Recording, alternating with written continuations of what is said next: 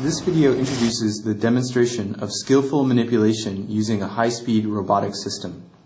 The hand module has 3 fingers, a developed small harmonic drive gear, and a high-power mini actuator are used for each finger link. The hand can close the joints at 180 degrees in a tenth of a second. The vision system consists of 128 by 128 photodetectors and an all-pixel parallel processing array. Using the vision chip enables various image features to be computed within 1 millisecond. This tactile sensor is a sheet-like object with only 4 wires. This sensor can measure the center position of a 2-dimensional distributed load and the total load within 1 millisecond.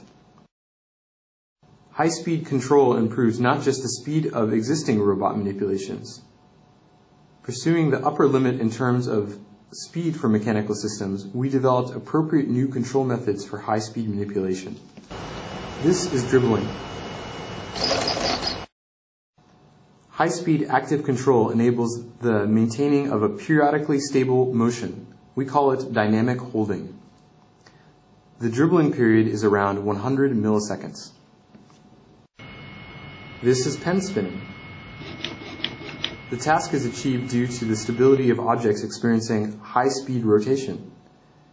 The contact force and the timing of shifts about the axis of rotation are modified in real time by tactile feedback. This is throwing. The release method is designed so that the error of the ball direction is reduced by the apparent force, which is generated by a high-speed arm swing. In this way, we developed new robust control methods by introducing remarkable features peculiar to high-speed motion.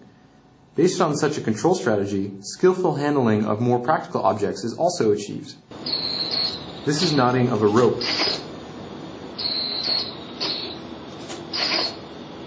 The hand can dexterously control a flexible object through high-speed sensory feedback control, regardless of its unpredictable motion. This is grasping a rice grain with tweezers. The tiny object is manipulated using a typical human tool.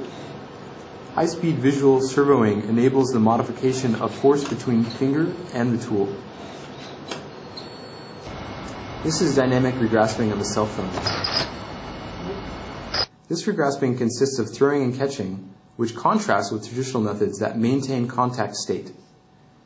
These videos show that high-speed sensor-motor fusion has great potential to produce new control strategy and new robotic skills.